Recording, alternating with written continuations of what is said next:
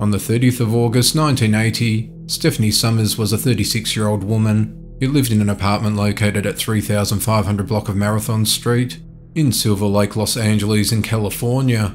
She had only recently moved there from Newhall, Santa Clarita. At her apartment, she was getting ready to spend the day with her 11-year-old nephew, Kelly Roberts, from Santa Clarita Valley. She was planning to collect him and take him to Six Flags Magic Mountain as a belated birthday present. Kelly got dressed up especially for the occasion. However, Stephanie never made it there. Concerned, the authorities were contacted and completed a welfare check on her and discovered her lifeless body laying in her apartment. She'd been viciously beaten and violated before being bludgeoned in the head with an 8-pound weight and stabbed 16 times. Forensic evidence was collected at the crime scene, including that from Sommers' body, and an extensive investigation began. People were interviewed, however the leads went nowhere, and the case went cold. The case remained unsolved for decades, until Los Angeles detectives received a lead in 2014 that implicated a man named Harold Anthony Parkinson, who lived a mile from the victim that could be a suspect in the case.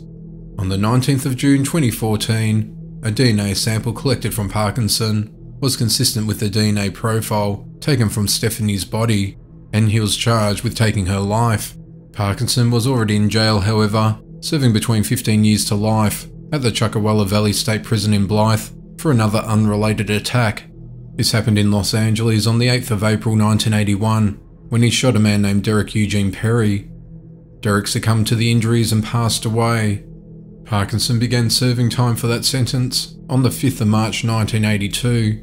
His sister Dolly said, "I remember the last meal I had with Derek. It was at Sizzler restaurant.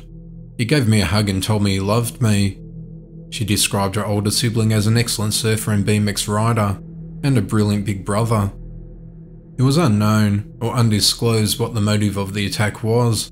After learning that Parkinson was arrested for a separate attack, Dolly said that he is a dangerous man and should never be allowed back on the streets. In court, Parkinson's lawyer argued that he hadn't violated Sommers, and the two were romantically involved, and they slept together a few days before she was attacked. But the prosecutors argued that Sommers, after a brief marriage to a man, had told friends that she was only attracted to women.